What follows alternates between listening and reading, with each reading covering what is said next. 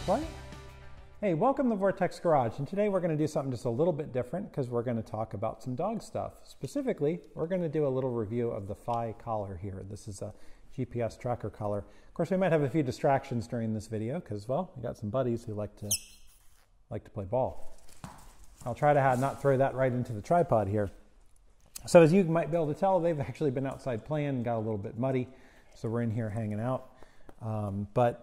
One of the things that's kind of awkward about this video as we get started here is this is now the fourth time I've tried to do it. The first time was after work and I was sort of all over the place. It was a long day and I shouldn't have even tried. The second time I did 2 attempts with what turned out to be a faulty SD card and the videos were corrupted. Oddly, I hadn't had a memory card fail in quite a long time. So hey, if you're watching this and you've got pictures you haven't backed up or videos on an SD card somewhere, go back them up. Pause this video and come back. Good reminder to do that. Very rare. I haven't had one fail in a long time. And then the second one, I went ahead and filmed it, and the memory card I put in, I didn't check, and it filled up after halfway through, and I left the camera on manual focus like an idiot. So I don't even know why I'm doing this, but we're going to try. This one should be it. We're going to get it right, buddy, and we're going to share some thoughts. Now, as you might know, if you've been here, I have a tendency to talk a lot and go on tangents. So I even printed out some bullet points so to keep me on track and talk about this, and that's what we're going to do. So I borrowed Sharkey's Fi collar. Gwen's got one as well, and we're going to talk a little bit about these.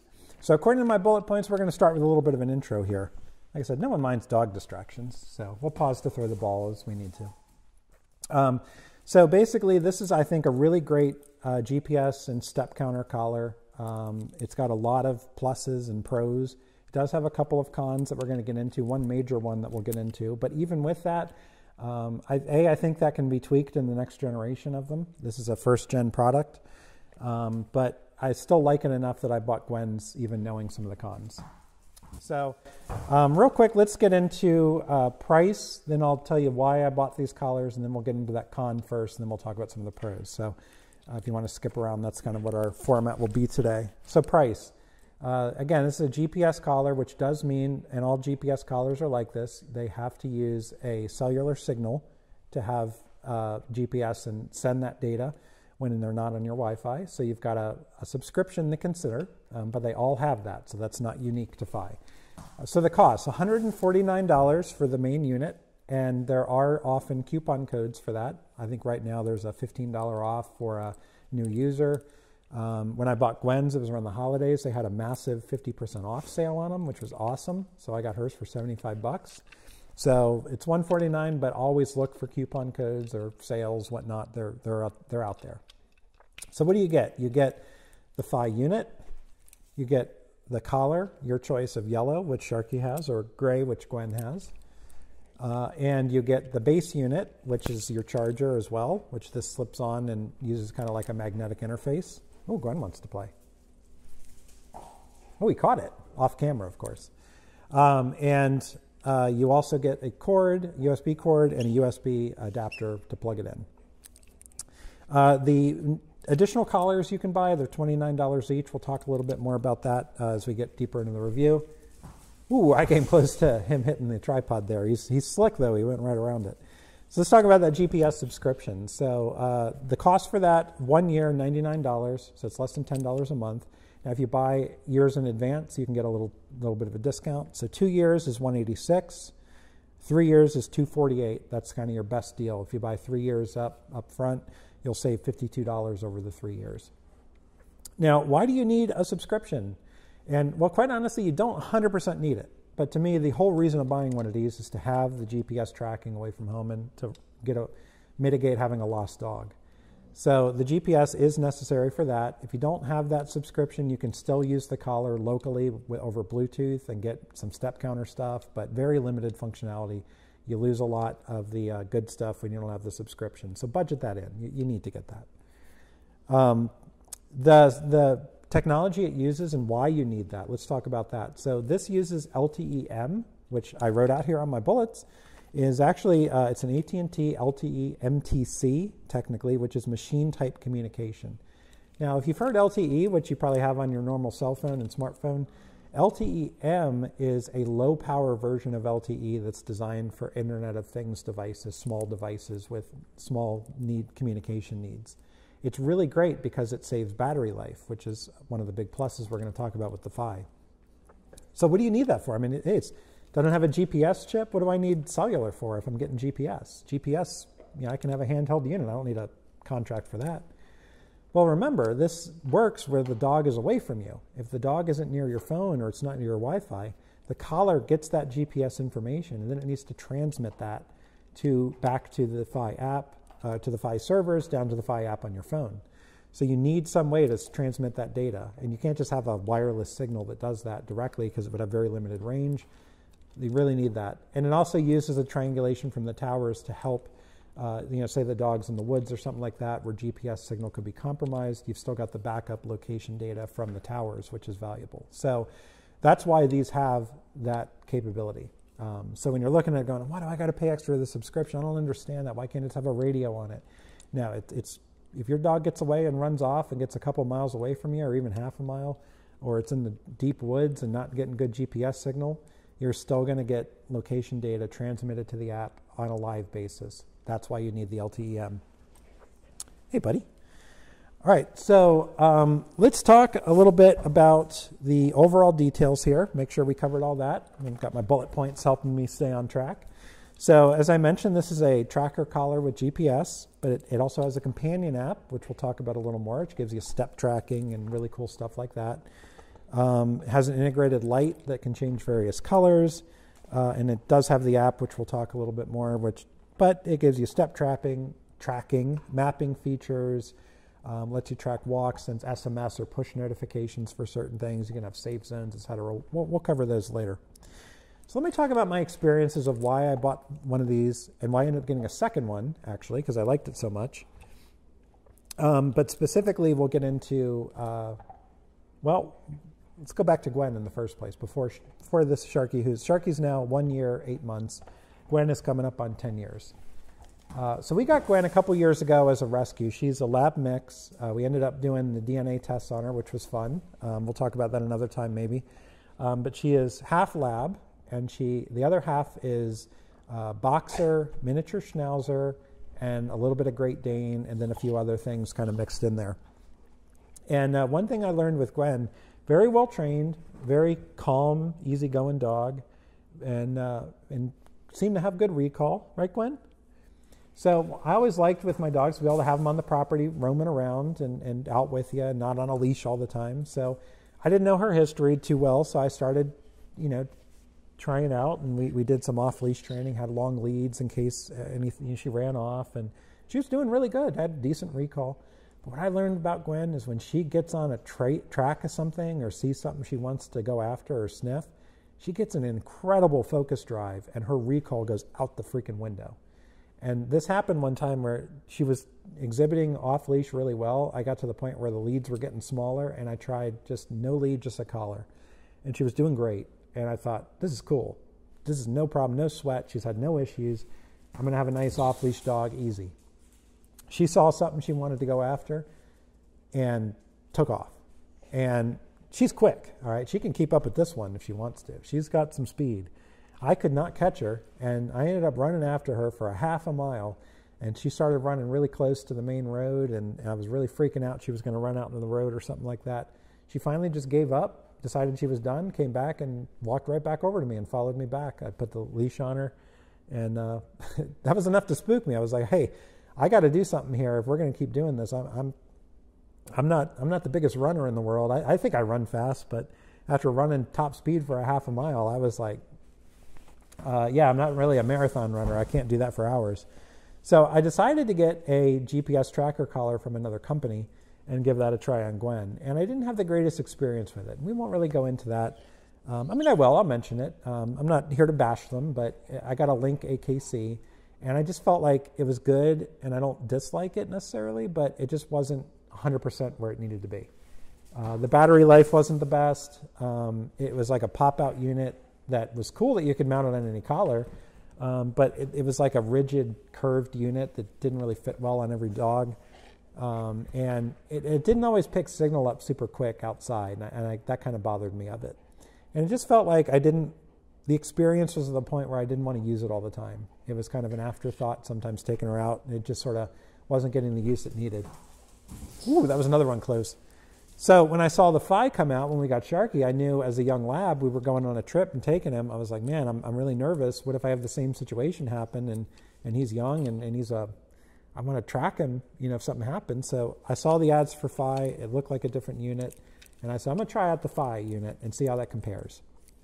And I ended up liking it so much, that's when we bought the second one for Gwen, even after the con that we had. So that's kind of my experience that I've had with it. So let's talk about, they want to play under me here. Let's talk about the con first. Before we get into the pros, I think it's important to talk about the cons and get those out. And I'll explain why, even after having this con happen, I still bought Gwen's thing, and the scenario usage of this, I think, changed. So that factors in the one major thing. One day, let's get into it succinctly. The Phi unit here, if you look at the collar, it's pretty elegant. You can see as a first-gen design why they did this. It's integrated into the collar. And that's great. It's aesthetically nice. It keeps the bulk down. It's a nice small unit. It fits almost any dog. It's really, really nice how they did that. But there's two problems with that. Number one, you're stuck using the collar that Phi gives you or buying another one for $29. You can't just put this on any collar. The second thing that's a problem is that although this collar is really nice, it's nice thick nylon, it's got a metal clasp, it seems really well built, the Phi becomes a structural piece of the collar. And the Phi is made of plastic. And specifically these end pieces where these pivoting rings go, the plastic is, as you'd expect, not super thick. And to me, that's a problem because that makes a real weak zone, as you might even be able to spot on this collar, and the problem that we had. Using this as a primary collar, I do not recommend. I was actually doing that with Sharkey because I got so happy using it and it was working well. And he had pulled on it a couple times and it had no problems. It's not necessarily weak. But if you've got a big high drive dog, a big monster of a pup, or even a smaller dog, think about physics for a second, all right? We're not going to do equations here, but everyone likes those retractable leashes. Let's say you got a 30-foot retractable lead and you don't stop it when the dog starts running. You get a smaller dog charging away. Well, now you've got the velocity that dog gets going, its inertia, mixed in with the mass of the dog, do some calculations, and all of a sudden that little dog's got some power at the end of that 30-foot lead. Well, that might be enough to break this collar. And that's what happened with Sharkey. He actually was out walking, got something that kicked his drive up as a young pup, and he pulled to the end of his lead. And I stopped it early, but still, he's such a big monster of a pup. He had a lot of power. And it was enough to snap the end of this. And basically, he kept going. The collar was sitting on the ground and then in my hand. So let's say I got really lucky. Sharkey was already doing well on his leash training. His recall's pretty decent. So he stopped and he came back. And he walked back with me to the house. And we put his other collar on and went back and walked again. But he did break the Phi. He broke the end of it. And as a result, if he had taken off, he wouldn't have had the tracker. The whole reason of having this would no longer be attached to him. So a couple thoughts about that. Number one, I did not call Phi and tell them about this. So I'm sure if I did, they would have replaced it under warranty. They would have probably been happy to do that. I did not even give them that opportunity. So this isn't to say that the fact that it's fixed here is because they wouldn't replace it. I didn't even ask them to. That's my nature. I looked at it, I thought about what to do, and I said, you know what, I just like fixing things. So what I did is I put it back together and I epoxied it with some plastic weld epoxy, high strength, high PSI, and it's back to normal. It's strong. It works perfectly. It charges. No harm, no foul.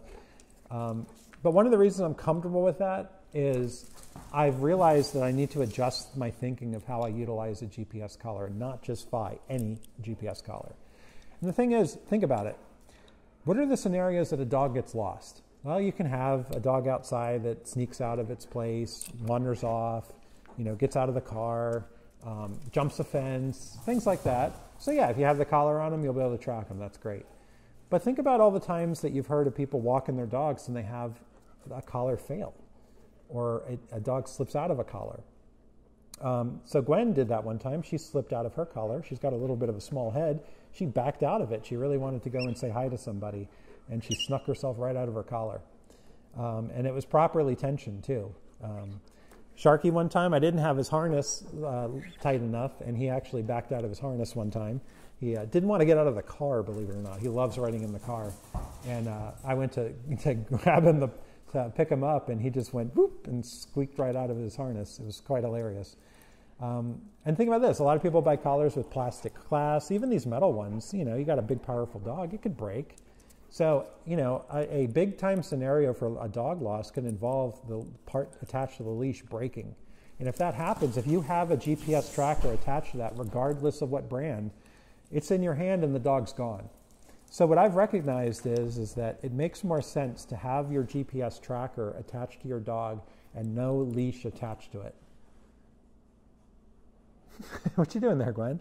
So that way you're not risking breaking a collar, even a normal collar where you could attach the tracker to it, or having the dog slip out of it. That, you know, if they slip out of the harness they're on, or slip out of the main collar they're on, this is a secondary backup that's still attached to them when they run off. So that's why I repaired it, and I'm happy to keep using it, because I've now adapted, I mean, how I use them to where this is a secondary collar. I usually have the collar and a harness for walks, or I'll even, he's a big dog, they have big necks. They can wear 2 collars pretty easily, no problem. So that's my warning and my advice.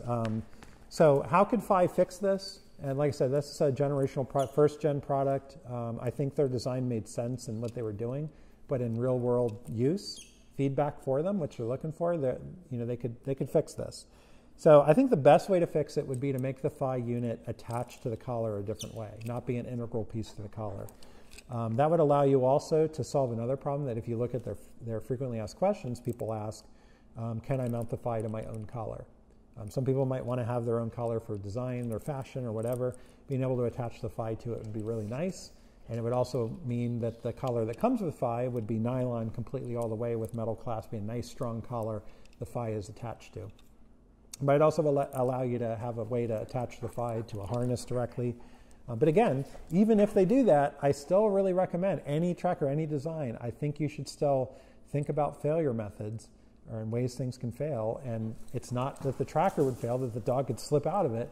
You want to have it just attached to it, not as a leashable point. So the other way Phi could solve this is make the backing metal. So that way there's metal here in this connection. And that might be an engineering change. They'd have to figure out, maybe even look at make sure it doesn't affect the signal. Anyone who had an old iPhone with a metal case when you put on it, because they, those chrome cases that look cool in the mid-2000s, they would cut back on some signal on older phones. So yeah, there might be some design work that has to be done there. But those are the ways they could fix this generationally. So if for some reason they watch this and are curious about my thoughts, that's where I'm at with this. And that's kind of some thoughts I have on what could make this a slightly better product. That said, I still like it so much, I bought another one for Gwen.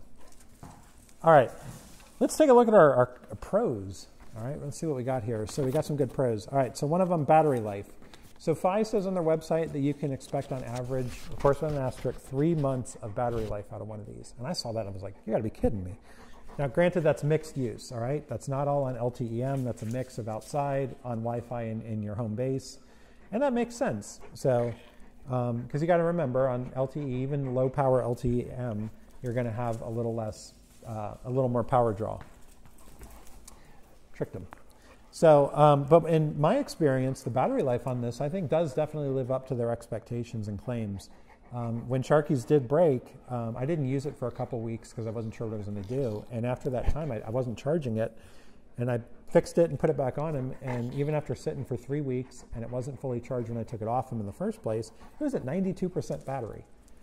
So, you know, considering going outside and walking and you know, using the light and stuff like that, I think 3 month average is fair. Now what I do, I charge it every night, so I'm not really sure. I've never tested it. What I do, I have the bases out, ready to go. So at night, take the collars off them. You just pop this on the base and it charges overnight. There are many days though I put it on, it doesn't even start charging. It never drops below 100%. So battery life is pretty awesome on these. Tracking capability. I mentioned on the link that I had some issues where it didn't seem to want to pick signal up very good. And some really cheap GPS units that are out there would probably have similar issues. The Phi seems like it has good tracking. I think the LTE-M helps, and I think the GPS signal capabilities on it seem pretty good. So, you know, it's not perfect. There are certainly times where its position isn't 100% accurate. But what I found is if you go to the app and you click on the map, it'll pull it, and once it pulls it, it'll start pulling it in and get you a little tighter on the accuracy. So all in all, I think it's really well. Going back to scenarios and stuff, battery life and tracking, you know, there are these sportsman level ones that are out there. They're like $700, you know, really specific collars. You know, if you're hunting and your dog's roaming for miles and miles all day, you might want something like that. There's probably a scenario where that makes sense. But honestly, to me, this thing tracks well enough, and it also has waterproof, which is another pro. Battery life's good. This could probably handle most of that. For most anyone that has a house dog, just normal stuff, it's really good. It seems to work really well. IP68 rating on it, which I'll post an annotation what that is. Basically, it means it does have some waterproof. It's even salt waterproof, so you can go play at the beach. You can go let them go swimming. There are limitations to IP68, but it's pretty good. And a lot of other trackers are lesser IP ratings in terms of their waterproof capabilities. So let's see. The app itself. So it does have some really good functions. Let's see. So it has the map function. It also tracks steps. And this is where I get into the point where I don't remember how much I talked about because I've done this 4 times.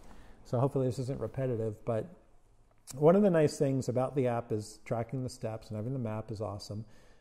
But it has a function where you set up a profile of the dog and you put in its breed, and you get rankings based on its breed and overall.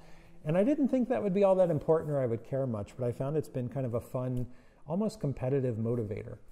Like Gwen, for instance, right now, she's been working really hard, and she's gotten herself up to the top 31% of the lab mixed breed. She's ranked 852 right now, and she was originally in the quite a bit lower than that. So to me, it's been like, oh man, how high can I get on the rankings? It's helped me motivate to get her out to move more as an owner, to be more active and get them out and keep a track of that. So anything that does that as a dog owner, I think is helpful, because you know, dogs, they need to run, they need to stay active, they need to walk, and being able to track that and have the metrics is great, but having a little bit of an extra motivator is also exciting.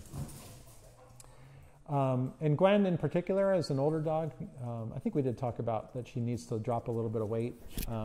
She's content sleeping all the time. She could use a little bit of weight loss. So it's been really good to kind of motivate to keep her going. Her steps are up, and I think that's helping up her weight loss goals.